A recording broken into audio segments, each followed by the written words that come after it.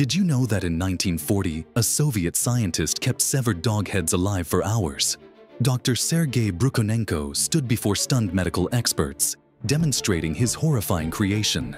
On the table lay a dog's head, completely separated from its body, connected only to his autojector machine.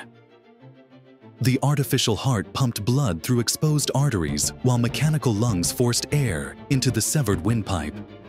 Then, something impossible happened.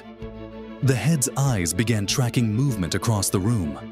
When Brukhonenko shined a light, the pupils contracted. When he made loud sounds, the ears twitched in response.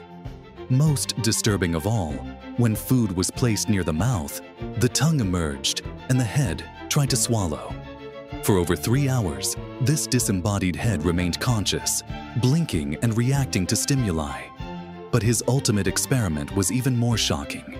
He revived a completely dead dog after 10 minutes using artificial circulation. International observers confirmed these experiments were real. His work crossed every ethical boundary, but laid the foundation for modern heart surgery. The price of medical progress had never been more horrifying.